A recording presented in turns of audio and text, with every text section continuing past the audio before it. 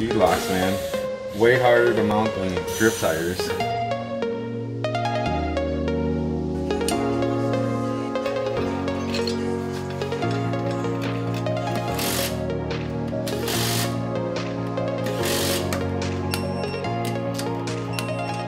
Hey, Justin Pawlak here. We're at my shop Hotline in San Dimas, California. Taking a little break, working on the buggy today.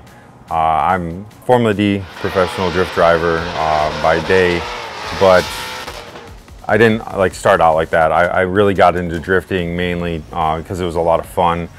It was a really cool way to express yourself as like a car builder and driver, and like that style and like build quality and all of that.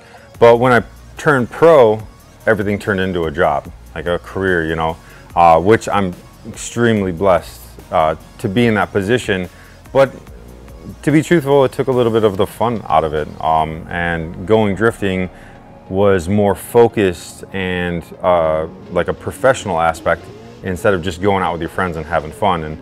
And we still do that occasionally, but definitely not as much. And it's not as much of a stress relief as what it started out to be.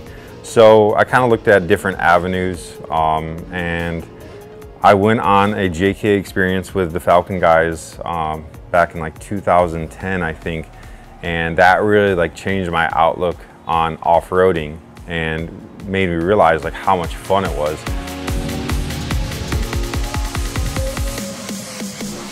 And today we're out here in Big Bear, California. We did the John Bull Trail in Holcomb Creek. There was a famous gunslinger named John Bull. He was in this area during the time the gold rush started. Needless to say, it's one of the most popular hard trails up here in Big Bear. Makes it a ton of fun. We got two of my good friends, Justin Pawlak and Josh Noesser from Trails Off-Road. Let's do it. Ready? My name is Brandon Barberina, and I do all the off-road and light truck events for Falken Tire. And it's not just a job for me, it's a passion, it's a hobby, it's something I've been doing my entire life. These trails are very iconic to the Southern California area and nationwide. They're well known. They're very nostalgic to myself. This is where my dad first let me take the wheel behind the Jeep and actually learn how to crawl over rocks and actually drive these trails. So to be out here 15 years later and still doing it is quite incredible.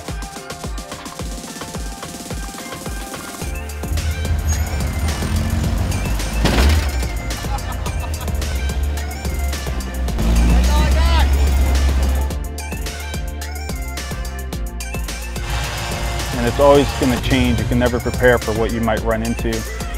Today we suffered a broken U-joint. We had some bolts come loose on the drive shaft. The transfer case yoke bolts have backed out of the drive shaft yoke. And but we were able to persevere and make it through. But that's part of wheeling. Braking is all part of the fun, and as long as you come prepared, you can make it through.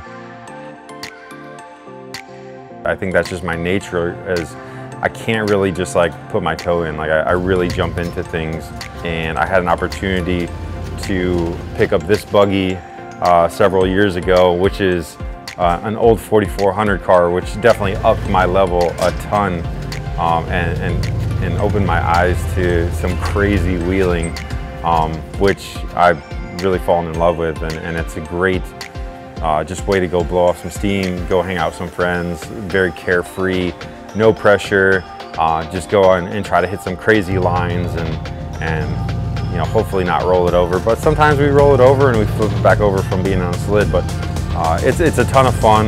I've traveled a ton, I've gone to Moab, Stand Hollow, run the Rubicon Fordyce, a lot of the really good West Coast stuff. There's still a ton of stuff to be found and explored. But it's opened my eyes to a whole nother world, and it's a different way of expression. I'm actually building like a rear steer comp buggy. I don't really see myself getting into the competition side of it, but just to even up the level from what this is like a purpose-built race car kind of that I've turned into a trail rig. You know, it's a ton of fun just to go out and hang out with friends and blow off some steam and still get that adrenaline rush that I get from drifting, but in a different discipline now.